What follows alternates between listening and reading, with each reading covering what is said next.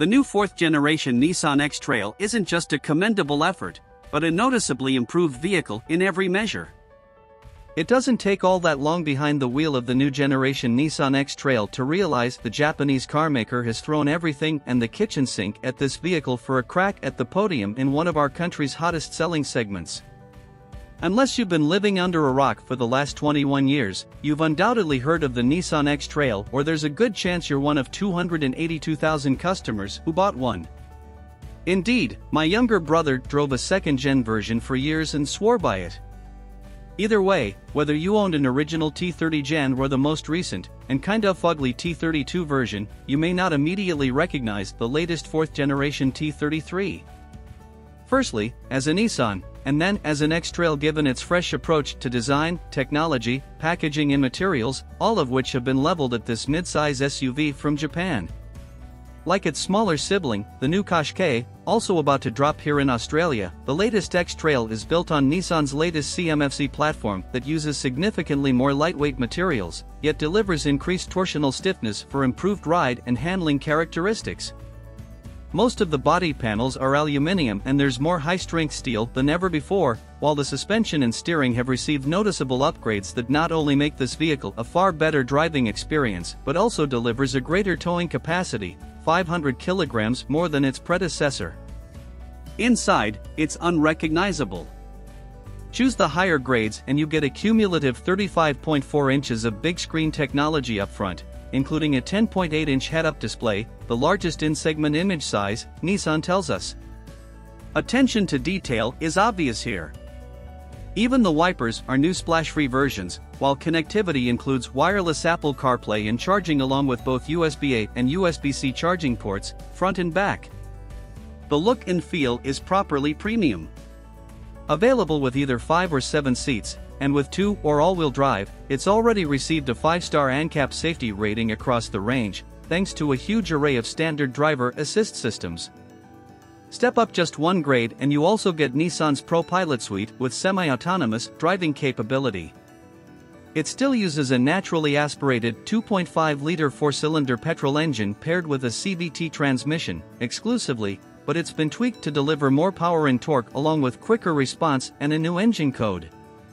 There's an e-Power hybrid version coming in 2023 too, expected to make up at least 15% of total X-Trail sales, though we reckon it will notch up even more units given its performance and efficiency benefits, never mind the extra kit and class-leading active safety suite it packs.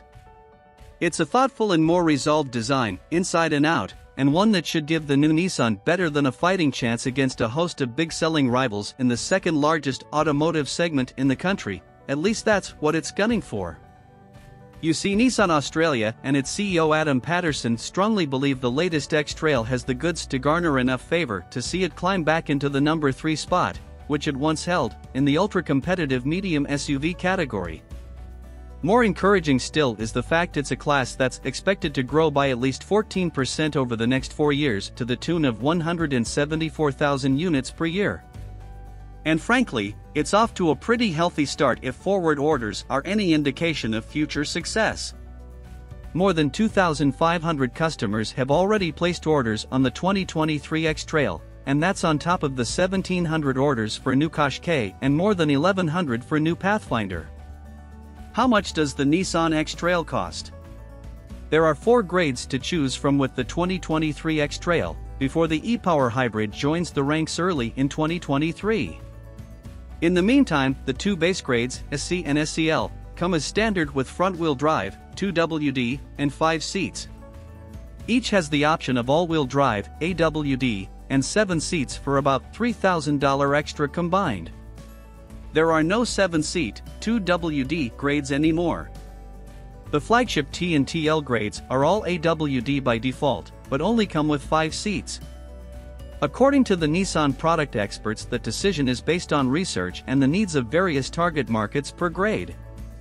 What is the Nissan X-Trail like on the inside? It's not the top spec, but the T we tested still gets a stack of fancy kit including more cutting-edge screen space than prestige models costing tens of thousands more.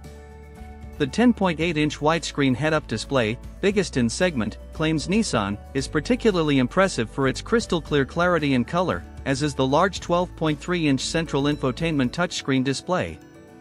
The digital driver's display is the same supersize but lacks the sharpness and color reproduction of the other two screens. The leather upholstery is genuine and the seats are thickly cushioned and superbly comfortable for all shapes and sizes, but with sufficient bolster to hold you steady through undulating terrain in regional Victoria. However, the TLS quilted Napa leather in tan looks and feels especially luxurious should you have the means to stretch the budget a few grand.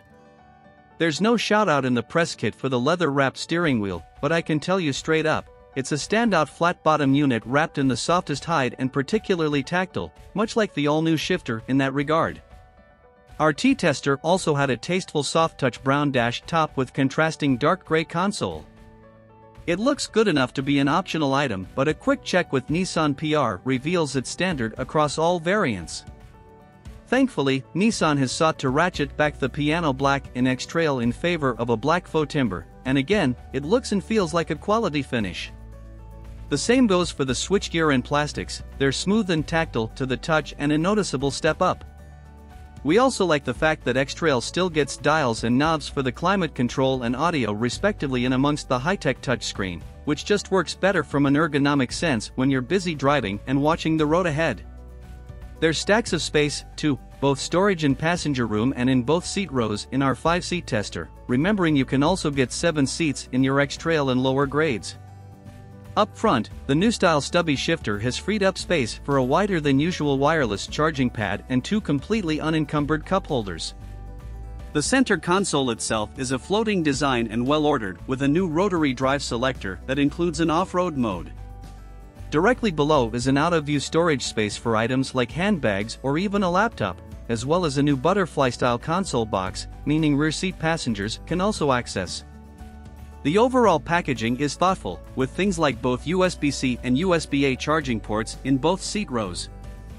I can't tell you how convenient that is in this transition period where carmakers are switching over to an all USB-C configuration,